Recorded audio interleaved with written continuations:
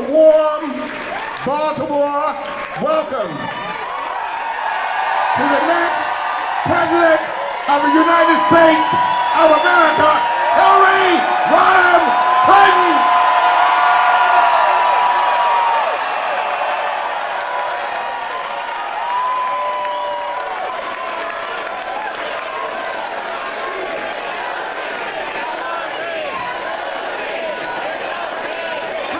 Baltimore!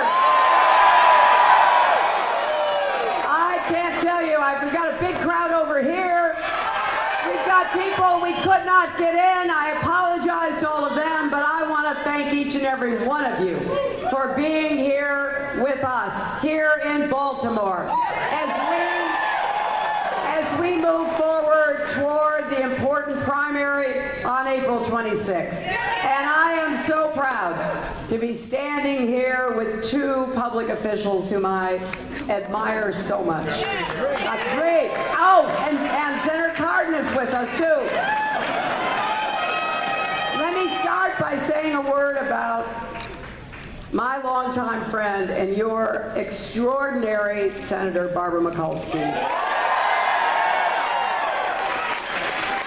You know, there will be many occasions in the next months as Barbara ends her remarkable career in public life. I can't tell you, she is such a giant in the Senate. The best things really do come in small packages. I am grateful to her for many reasons, because of her leadership on so many issues, her passion, her advocacy, her tenacity, the way she gets results for the people of Maryland and America. But on a personal note, I am so grateful to her for her mentoring of me.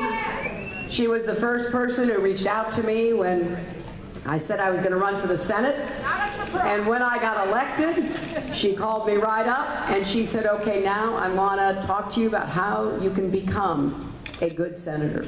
And she used all the lessons she has learned representing all of you to really give me the best overview about what to do, and her